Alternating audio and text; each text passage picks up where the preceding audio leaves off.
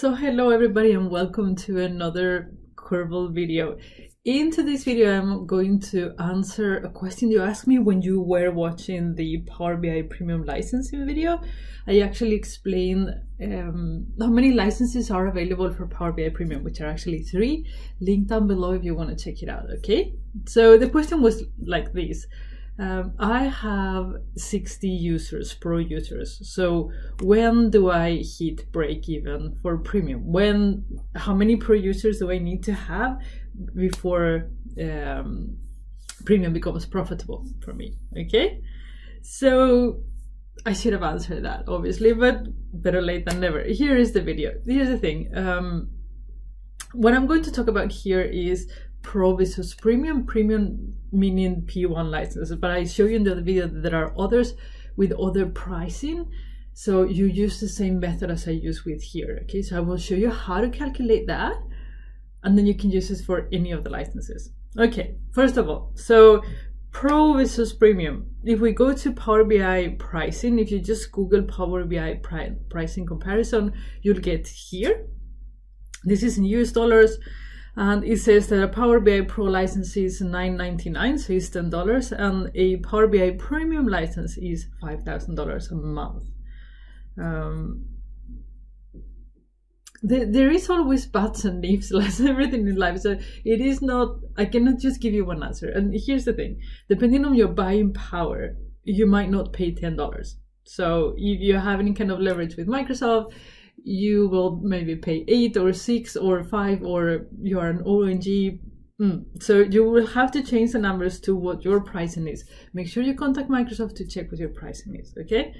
So if your pricing is for Pro $10 and for Premium it is $5,000, then you know that you need at least 500 users. But it's not exactly like that. There is actually a Power BI Premium calculator. And all of these links, I will have them listed down below so you can use them and test them and do your calculations. Don't worry about that. So when you come here, they have set the number of users to 5,000 users. So this is for large organizations. They are almost those that will pay or have the money to pay for premium. So that's why they have an example of such a high number. And then you have here you write your total number of users. Here you have the number of pro users. Pro users is the people that will need a license to be able to publish things in Power BI and administrate Power BI. And then you have frequent users. Those are people that are using or will be using Power BI as a reader often. And then you have occasional users. And you might wonder, like, why did they separate occasional and frequent users? And I was wondering the same. Here is why.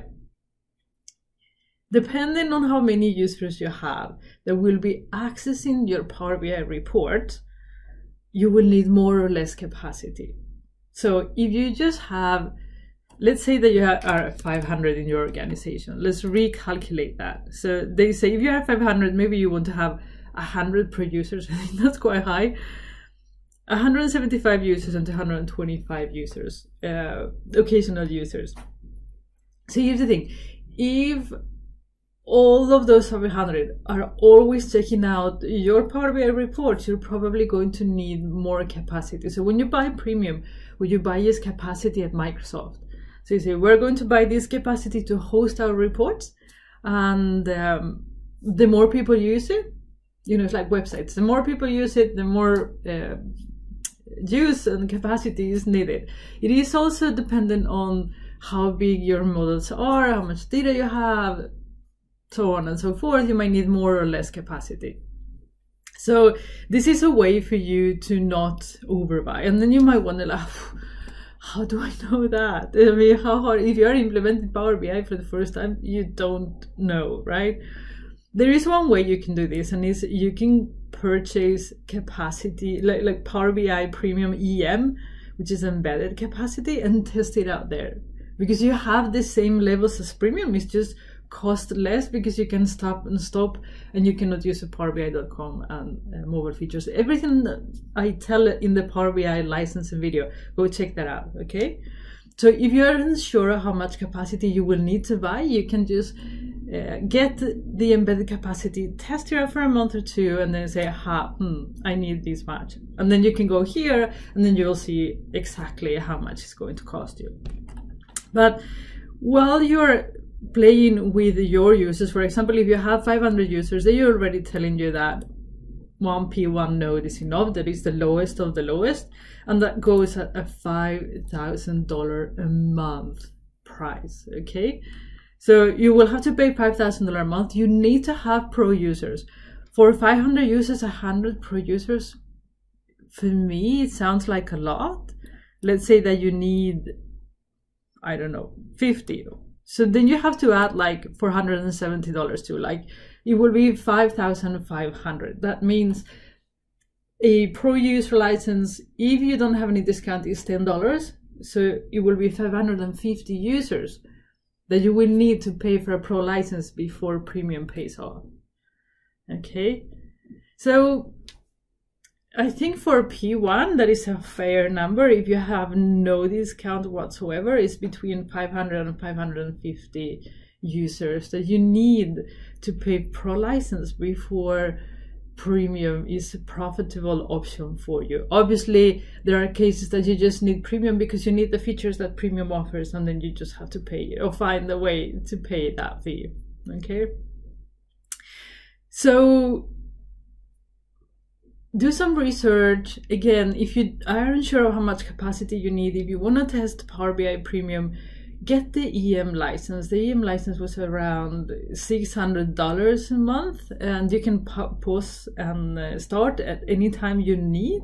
So you can, for example, remove it in the evenings or something like that. So you're just not running just because. And that will give you a good idea. Okay? So I hope the video was useful. I hope it is clear now when it is profitable for you to move into Pro. Make sure you contact Microsoft to know your licenses. Make sure your license is priced, and make sure you test it first using EM capacity, and then you're good to go, and you're going to be, congratulations if you are there. Premium is an amazing, amazing product, actually. Okay, stop talking. I'll see you again on Friday, where we will talk about the formula engine and the storage engine for DAX. So we're going to see how the DAX make these calculations. So hopefully will help you understand how you can write your measures to optimize them for DAX. Okay, until then, bye-bye.